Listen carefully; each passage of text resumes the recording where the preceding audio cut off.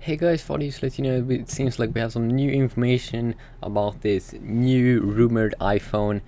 We do have a code name on one of these new iPhones, and it is now hitting the FCC in the States. And of course, FCC, Apple want to keep some things private, so we don't know everything yet. But this new FCC ID for this new device, this codename N94 iPhone, is basically BCG-E2430A. Now, if we just look at the code names that Apple have used previously, we can see that iPhone 4, the GSM version, has the codename A90, and the iPhone 4, the CDMA version, it is basically having the codename N92. So they are skipping one there. I'm not sure why, but and then we have this new one, N94. Some people are speculating that it's the iPhone 4S with the new A5 processor, but then you're thinking, okay, why this low-cost iPhone 4S? Why is that one going to have a good processor? Yeah, that's a very good question. Or if this is just going to be the iPhone 5 that is going to be having the name A94 and that IV on the FCC ID there.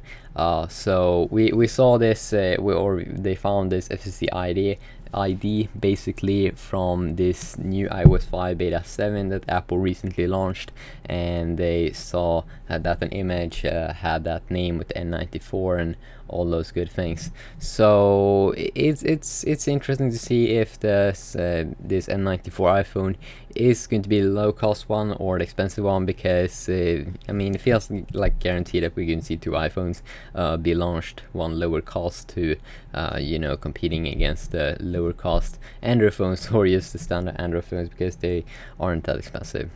Okay, they are expensive, but not expensive as Apple iPhone. But yeah. So also what I should say here is that people are speculating they could be a world phone, but I already said that before.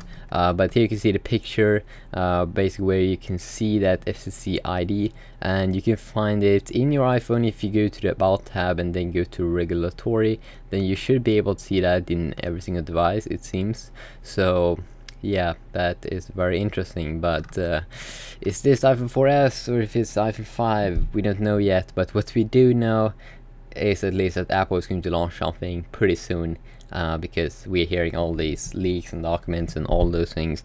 It's not a coincidence, and this iPhone 5 that got lost on a bar in July could be just Apple that want to make a media hype, but yeah, we don't know yet. So yeah, see.